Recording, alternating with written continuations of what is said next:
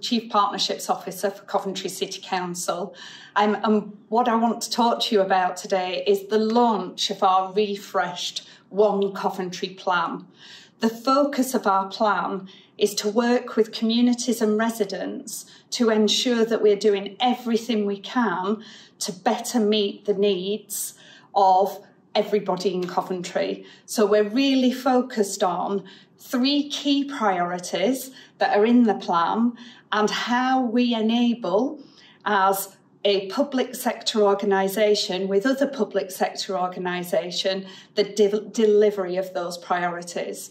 We're really keen to engage with as many people as possible to see if you think we've got these priorities right, but also to talk to us about how we better meet needs, how we provide services that deliver at the right time, the right service, the right support, but also empower you to be able to move forward and to be able to address the issues that you may have.